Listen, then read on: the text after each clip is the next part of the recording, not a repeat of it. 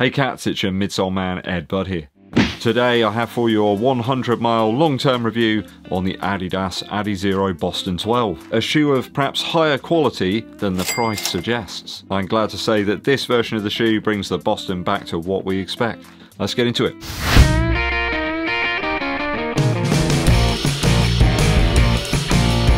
Thanks for tuning in, people. It is always appreciated. Do help to get the channel out to more people by hitting that subscribe button, but also giving this video a thumbs up like. You can also help the channel on a more ad hoc basis if you give us a super thanks as well. Danke schön. 100 miles or 160 kilometers down in the Boston 12. This is a shoe I purchased with my own Earth credits. I think it was like £119.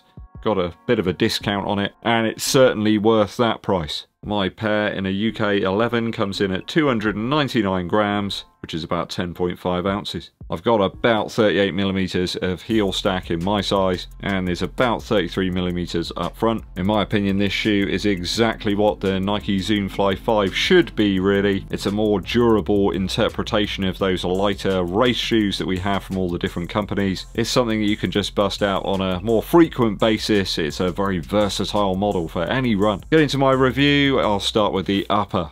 I have to say the upper has held up really nicely over 100 miles. Pretty much no wear anywhere. There's a little bit of scuffing on those sort of fabric lace loops here. They make up the eyelet chain on the Boston 12, but it's pretty marginal, really. I found that it's really easy to get a good fit in this shoe. You barely have to try. You can get a nice lockdown over the top of the foot without too much lace pressure, and any of that lace pressure is negated by the padding that we've got running through the middle of the tongue, and that padding runs just high enough up the tongue to stop any pressure from where you tie the actual laces together. You don't get any of that pain sort of with the laces digging into the foot. I have been using a runner's knot with this shoe, and the laces are pretty much spot on for that. I have to say the upper looks completely brand new, really. You would never tell I was 100 miles into this one. A quick clean up just to do the review today, but I haven't really babied this shoe. It's been out in some pretty atrocious weather here in the UK over the winter. There's been some testing conditions and there's no staining or sort of deterioration of the upper anywhere. Bit of minimal wear just inside the heel collar here, but it's like microscopic. You can barely even tell. You've got to really look for it. I have to say it's hard to fault this upper at all, actually. It's one of the best Adidas uppers that they've released. Far better than that very strange one that we had in the Prime X Strung 2. The midfoot wrap works very well. It's got this sort of felty material inside that kind of wraps around them, and this heel counterless design also works. Really kind of locks your heel back into the shoe. There's a sling type design here. We've seen in a few other Adidas shoes, but it really does work well. I can't say I've experienced any heel slip whatsoever, and no discomfort, no rubbing, no blisters in this one. The toe box reinforcement around here I think is going to provide the shoe with a little bit more longevity in terms of the upper. At this point it's just proving to be a very, very usable upper. It just gets the job done. I think I'll stick with my score of about 2.8 out of 3 for the upper. After 100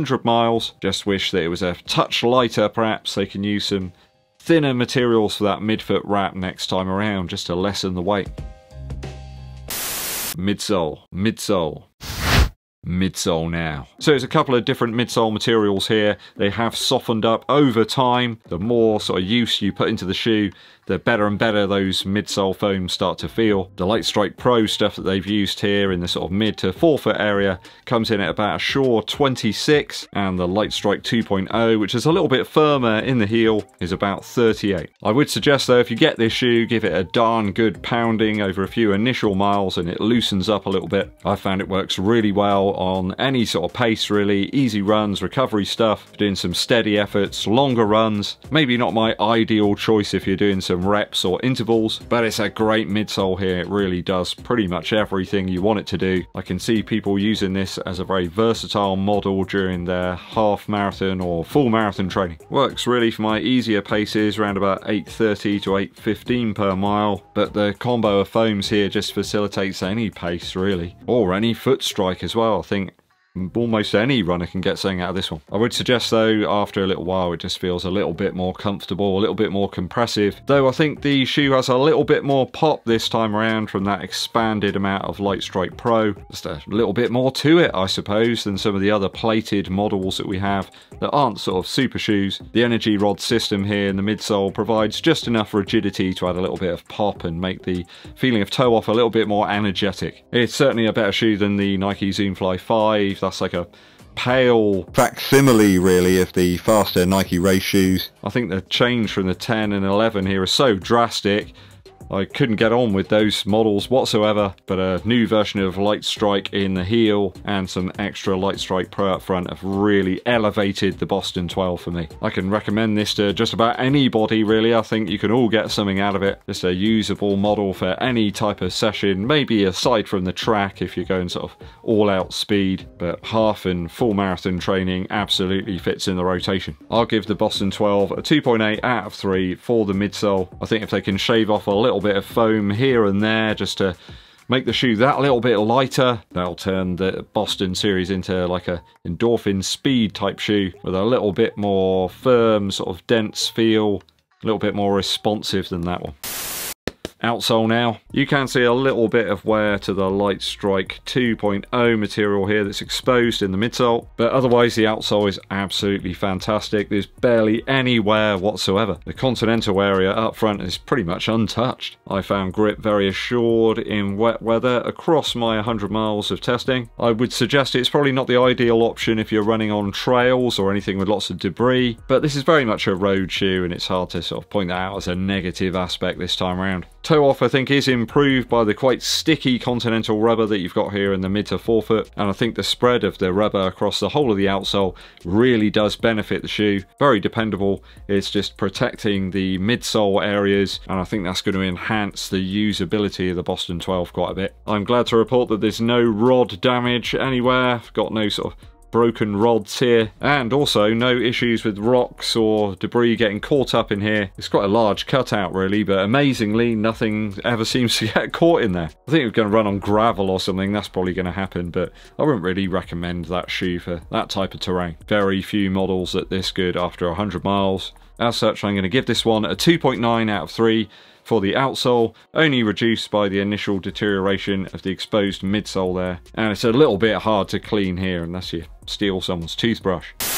Value now. So I paid £119 for this one when it first released. I think that's amazing value really, considering how the shoes held up. It's actually quite astonishing when you consider the wealth of other options out there that are vastly more expensive than this one, even at retail price of about £140. The price I paid for it's a little more than a daily shoe these days. I think there's way more in the tank with this one for usability rather than just sort of short range daily running. I think it's the sort of shoe that can fill multiple spots in your rotation as well. On my initial reviews I have to speculate a little bit about the longevity and possible durability of the shoe, but I don't see any problems whatsoever with the Boston 12 from that aspect at 100 miles. I think I'm going to get hundreds more miles out of this one. I'll certainly still be utilising it for a while, and don't forget it's only gotten better as time has gone on, as those foams have started to sort of free up a little bit. How many shoes actually get better with age? Well, not very many. Some have their flames quickly extinguished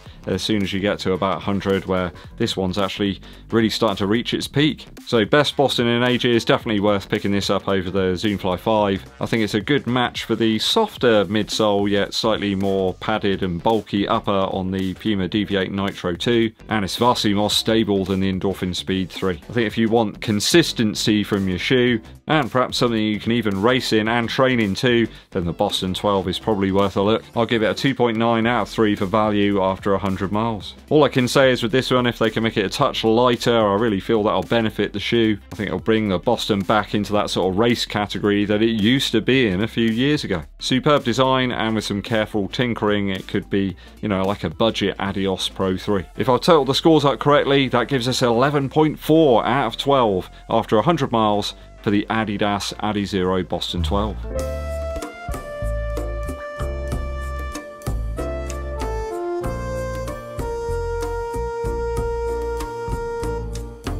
think my initial review was pretty spot on. The shoes only got better actually over time. If you've picked up the Boston 12 and really enjoyed it, or perhaps it hasn't lived up to your expectations, let the runners and I know down in the comments.